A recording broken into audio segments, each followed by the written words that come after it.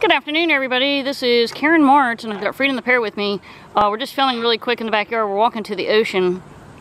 We're about a 7-8 minute walk to the beach, and it's a gorgeous day here today. I mean, we're really lucky.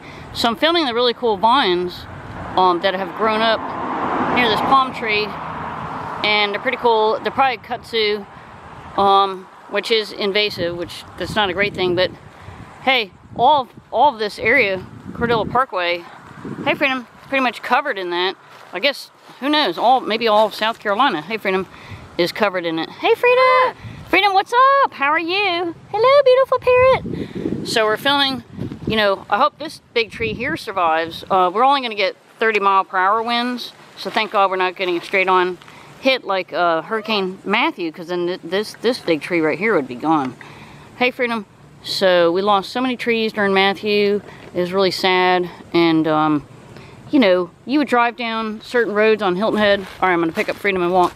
That you didn't even know where half the businesses were because everything was so beautifully protected.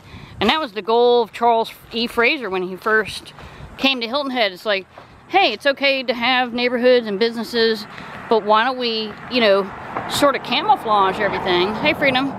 So we're at Treetops Ocean Breeze. Here's a palmetto tree in the background. And we get these cool walkways up top. Hey Freedom.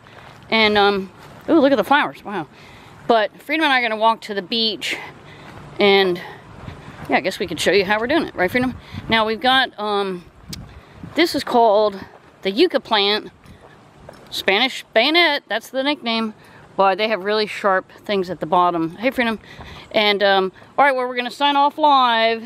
It's Karen Martz and Freedom the Parrot. Have a great day.